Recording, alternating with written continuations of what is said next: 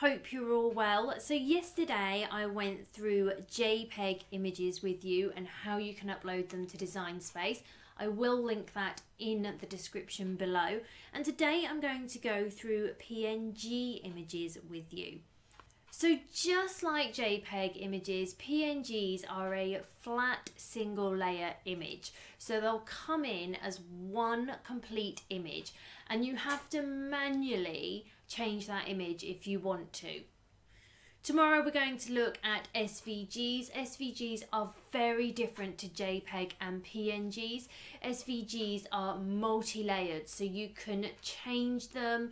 You can do lots of things with SVGs. With JPEGs and PNGs, it's a little bit more difficult, but they each have their place when it comes to Design Space. I love working with PNGs. The reason I like working with PNGs is they are great for things like print and cut. They make it very, very easy.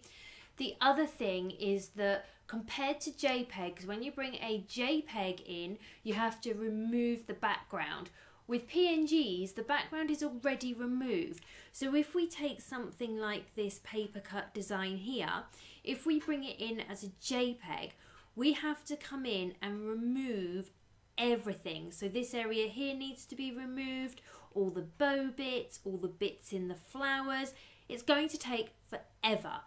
With a PNG, it's already done for us. So we are going to download this image. We're just going to click on download now.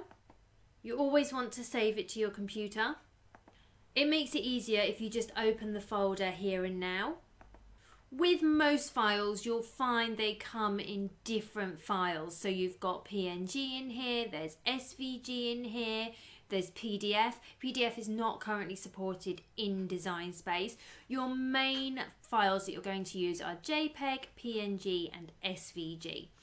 I always pick the one I want and I move it across into my pictures. Once it's in my pictures, I can then put it in the appropriate file, so in this case PNG, and it just keeps everything neat and tidy. We can then open Design Space. Once in Design Space, you need to go to the upload feature and you can then upload your image. Now I must say you can only upload one image at a time. It doesn't matter whether it's JPEG, PNG, SVG.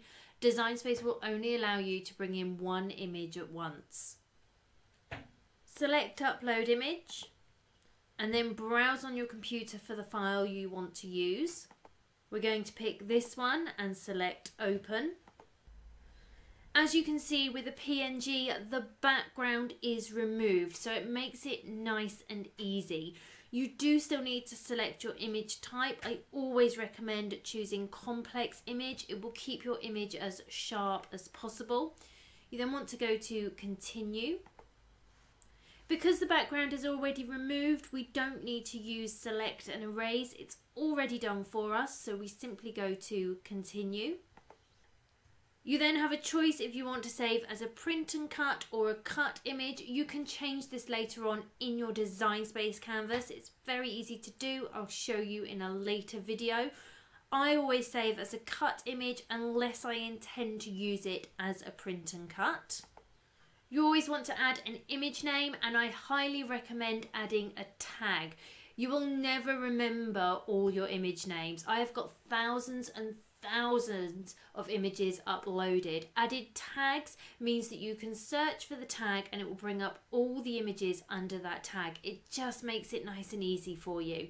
Once you're happy, you can go to save. Once it's saved, it's then available in your uploaded images. You can select it and insert your image to the canvas.